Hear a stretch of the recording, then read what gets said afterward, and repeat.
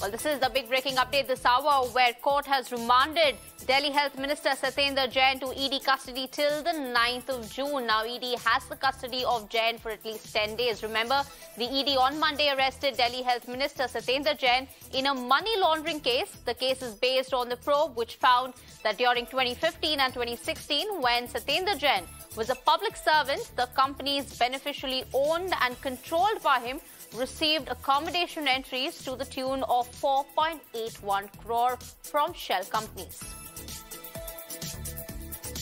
2017 यानी कि आज से लेकर 5 साल 6 साल पहले की जो ट्रांजैक्शंस हैं उनको लेकर ही उनका एलिगेशंस है।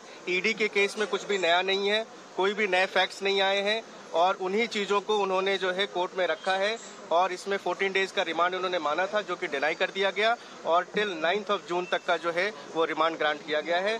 9 जून को उनको दोबारा प्रोड्यूस किया जाएगा। उनको जो भी खाने पीने की जरूरत होगी वो दी जाएगी और उनको अलाउ किया गया है, जिसमें कि ईडी को भी कोई ऑब्जेक्शन नहीं है। उनको जैन फूड जो है वो अलाउ किया जाएगा। उनको जो उनकी मेडिकल रिक्वायरमेंट है वो भी जो है पूरी की जाएगी। और इसके साथ में ईडी ने कहा है कि जिस तरीके की भी उनको कोई भी रिक्वायरमेंट अगर आती है with regard to his medical condition and also regarding food, वो उसको कंप्लाई करेंगे।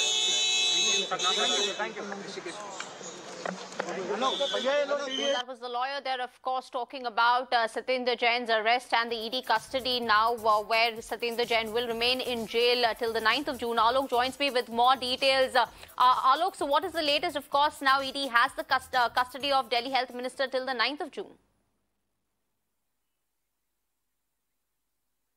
Well, yes, so Enforcement Directorate demanded for 14 days of custody because they want to corroborate several things. It's the case of past 5 years back, and definitely many documents required to confront with the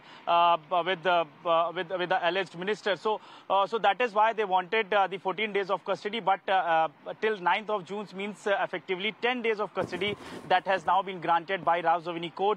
He was produced before the court today in the afternoon, and remember, he was arrested yesterday soon after, while he was called for questioning, and after in the evening he was put under arrest in the case that was pertaining to the money laundering, and the allegations are Satyendra Jain had opened the shell companies while he was holding the government office, and in that way that he made money, and with that money through Hawala he managed to buy some properties.